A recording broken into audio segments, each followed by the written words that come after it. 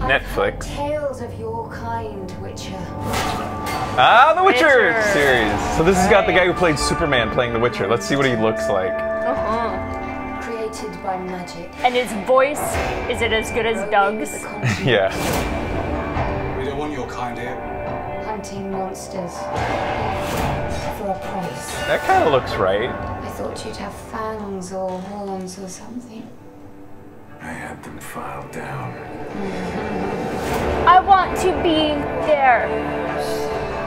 People call you a monster too. He seems to fit. Why not kill them? Because then I am what they say I am. All of our choices draw our destinies closer. If he is out there, there is still hope.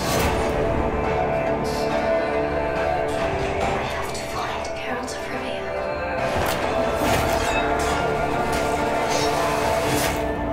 Don't judge me.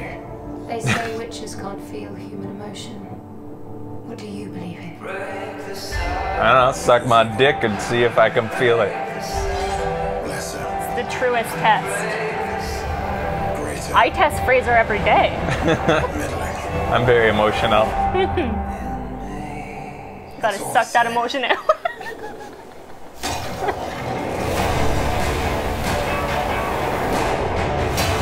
This looks like it's got a decent budget, too.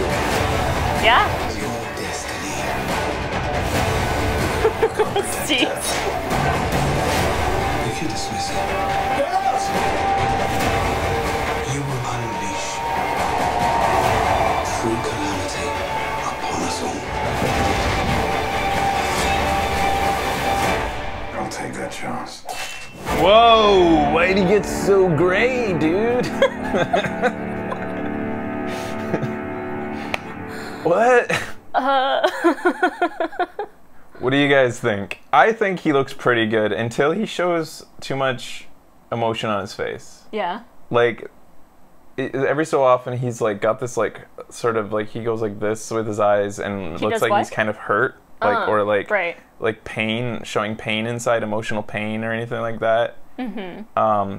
I really like, one of the things I like about The Witcher in the game series is that he's just like fucking dead face all the time. He's just like, yeah, I guess I'm gonna have to kill this guy or something. I don't really know what he says, but you know, one of those famous Witcher quotes like, I'm the Witcher. But that's what I like, is that when he does show emotion, just these rare little flashes of emotion, it's super weighted because he barely ever flinches towards things. Right. This is baby Geralt. Maybe because he's baby Geralt, he hasn't gotten as hardened yet. Maybe that's so. And it's supposed to draw heavily from the book instead of the game, so we shall see. I wonder what the book guy who made the book thinks about it, since sometimes I've heard that he hated the games. Yeah, that's interesting. I wonder if he helped with the series at all. But I think he didn't dislike the games because he thinks the games are bad. I think he mainly is just bitter about, if he did ever say that the games suck, he's probably just bitter because he's not getting enough royalties.